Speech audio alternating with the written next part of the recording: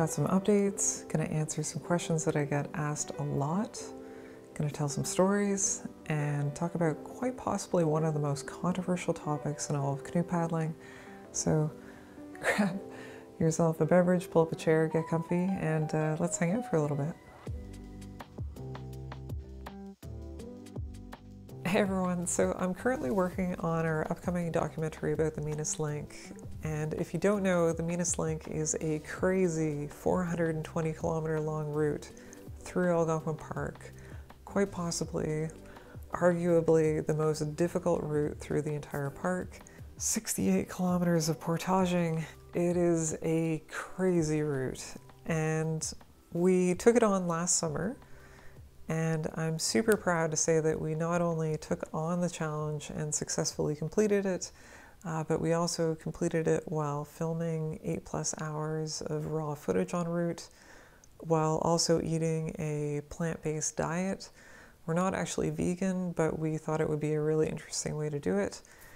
And again, I'm super proud to say that we did all those things at the same time, while also setting the unsupported expedition-style record on the route in a time of 6 days, 11 hours, and 34 minutes, just a few hours ahead of the previous record held by Ryan Morin and his paddling partner George.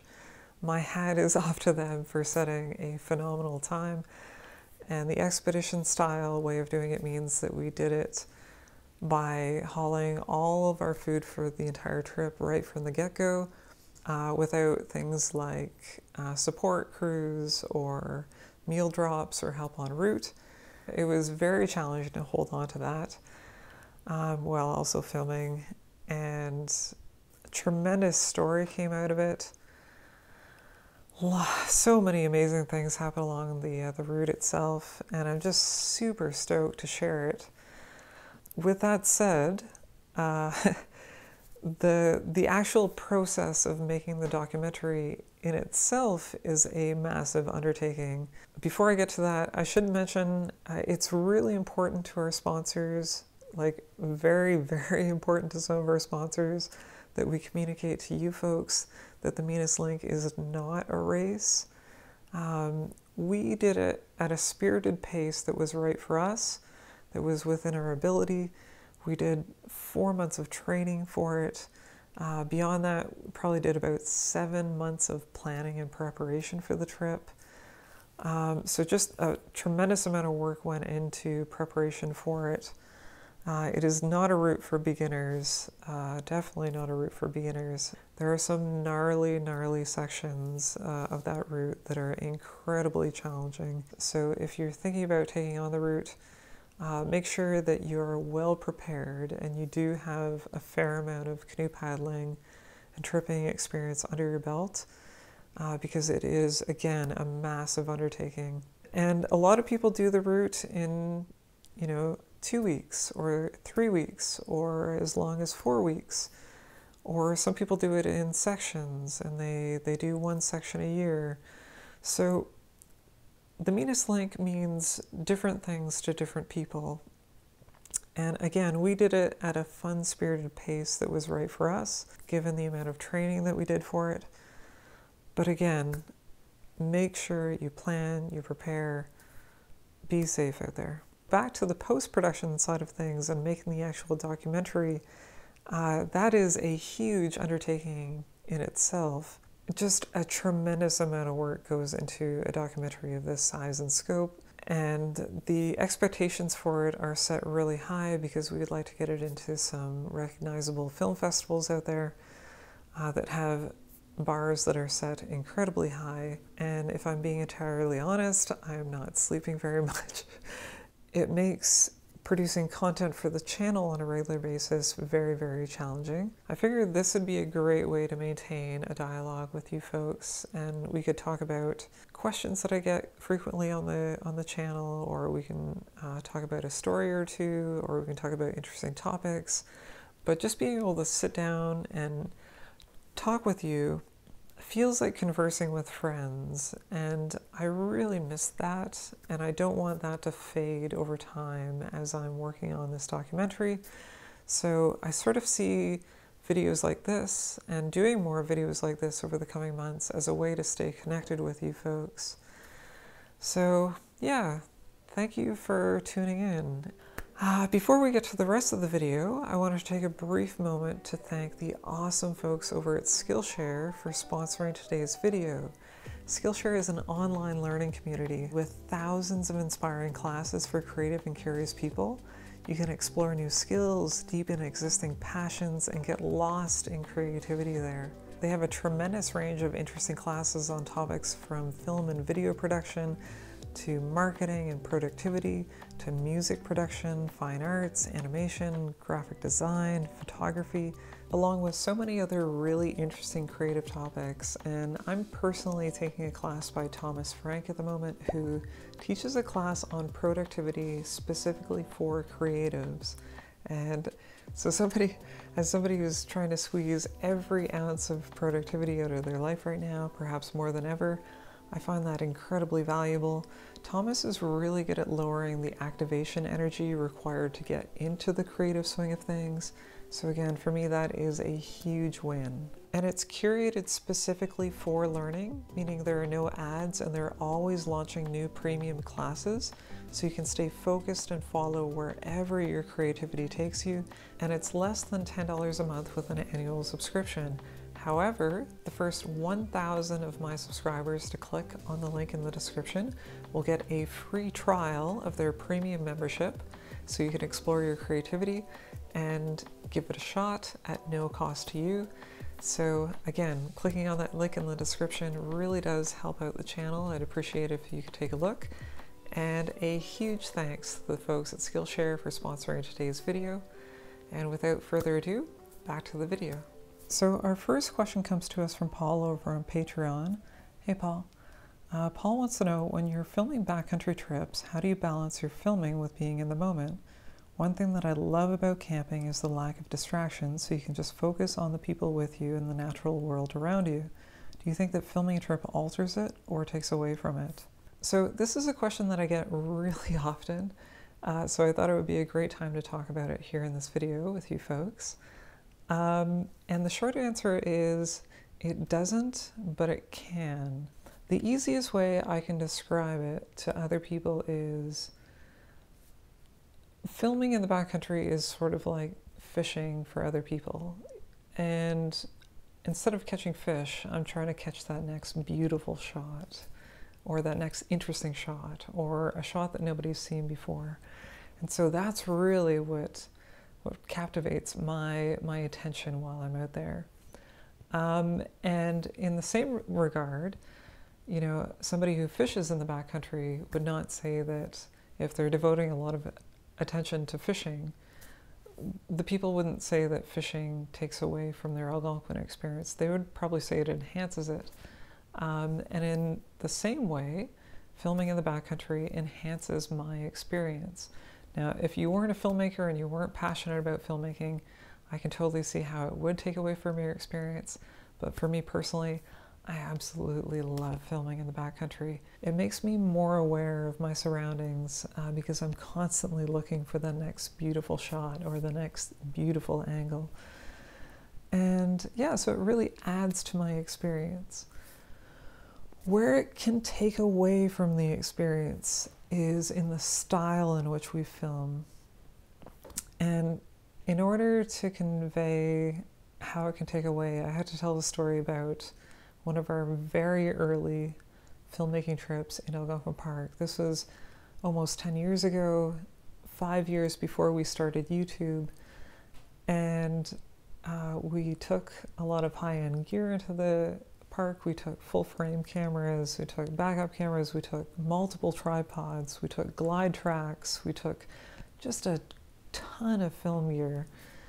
We ended up setting up and taking down the tripod every like 5 to 10 minutes. Every 5 to 10 minutes we were composing a new shot.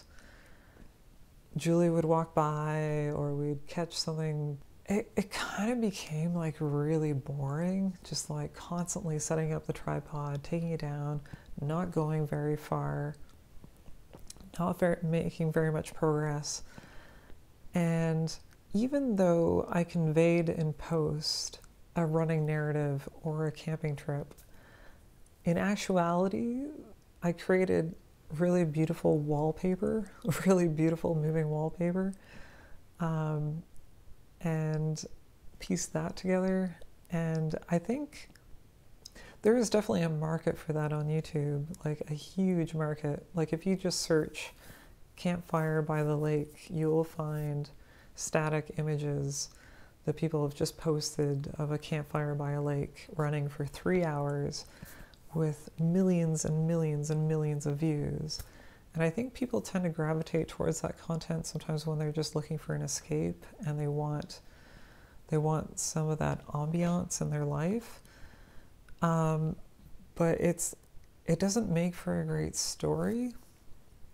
Even though it's very easy to produce, it doesn't make for a great story.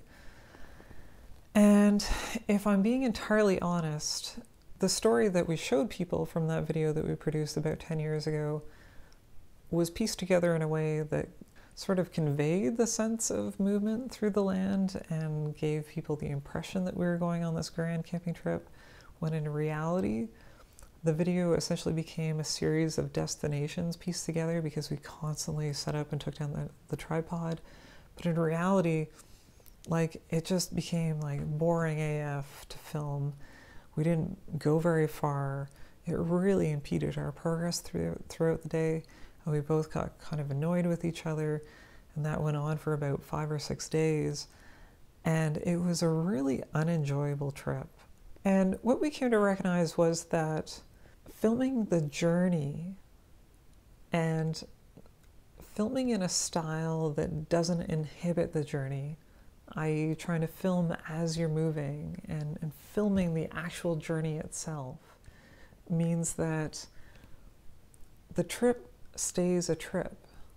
And capturing that and then showing that in our more recent films or vlogs or videos, whatever you want to call them, that is more authentic to the actual experience. And we are much happier out there when we convey the journey. And so, yeah, I would really recommend to people try to capture the journey as opposed to a series of destinations, because the journey is what transforms people.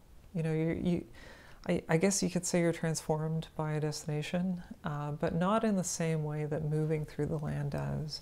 That's where the adversity is. You know, you're either climbing hills or you're paddling across big lakes, or you're doing any number of things that are challenging, and that's what changes you.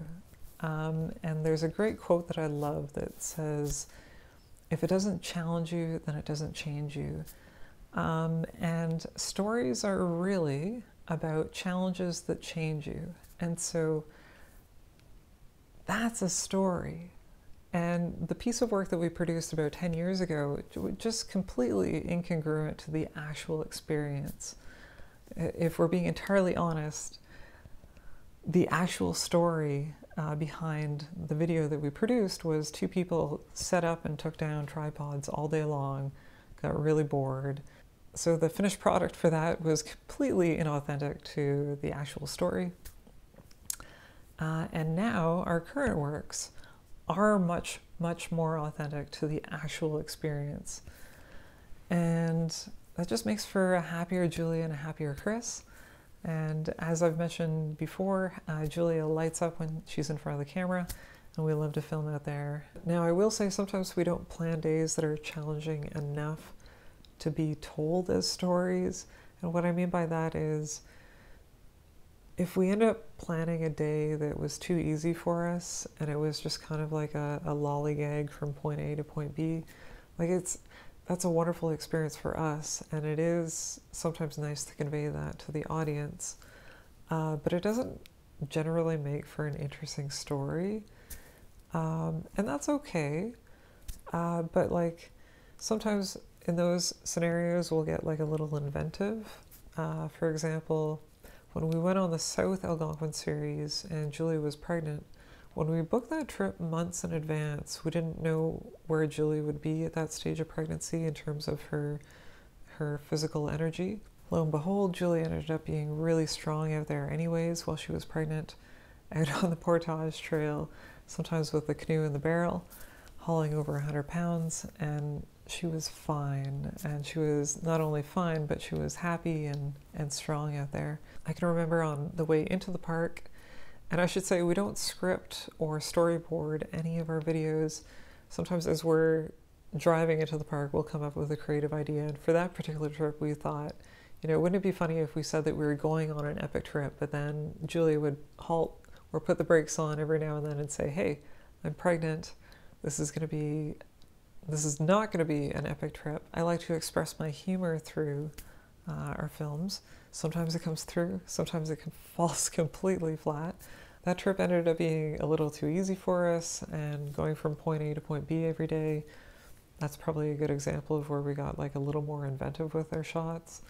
But when there isn't an interesting story to be told, I do have to remind people sometimes that, like, this is just a vacation. Like, we're just going on a vacation and we're taking the cameras with us. Okay, our second question comes from Bernie over on Patreon as well. I've been asking our patrons if they have any questions that they'd like answered. Bernie wants to know more or less, I won't read the entire thing, but Bernie more or less wants to know if I would consider filming with drones in the park.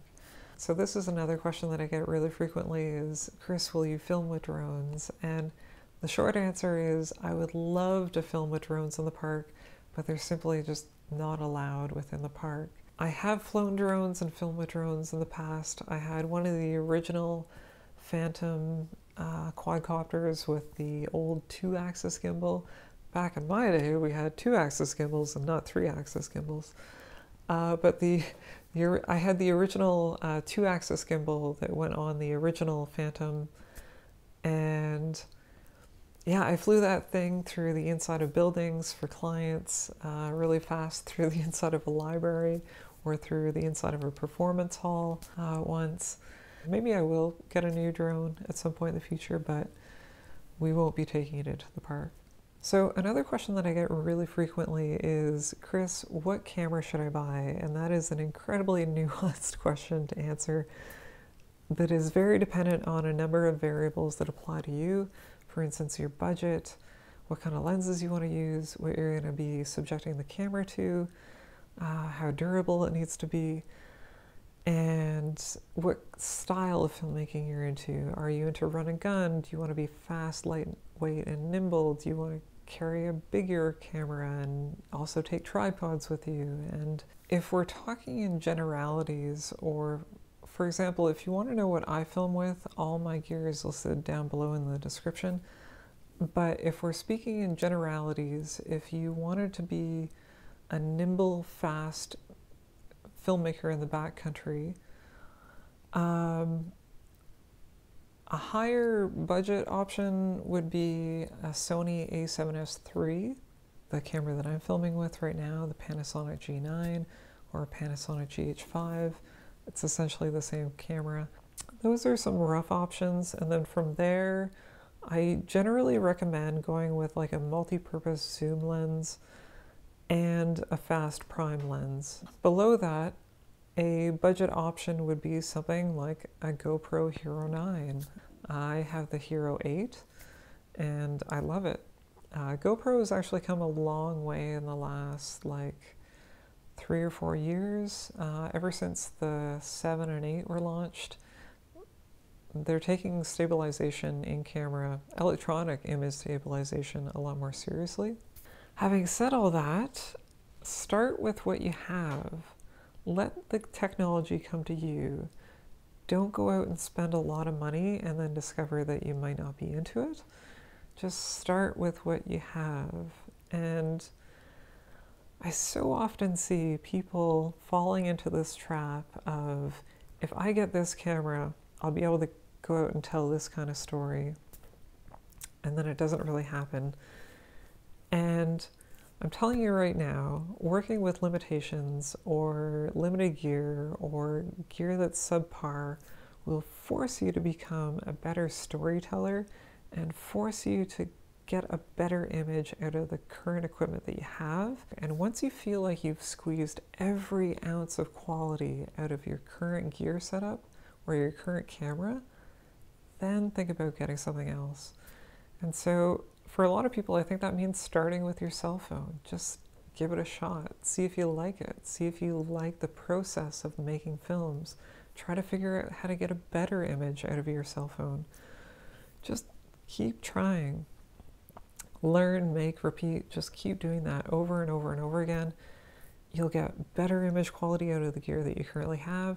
That will make you a better filmmaker in the long run than simply going out and buying the latest and greatest. Now on to quite possibly one of the most controversial topics in all of canoe camping and paddling.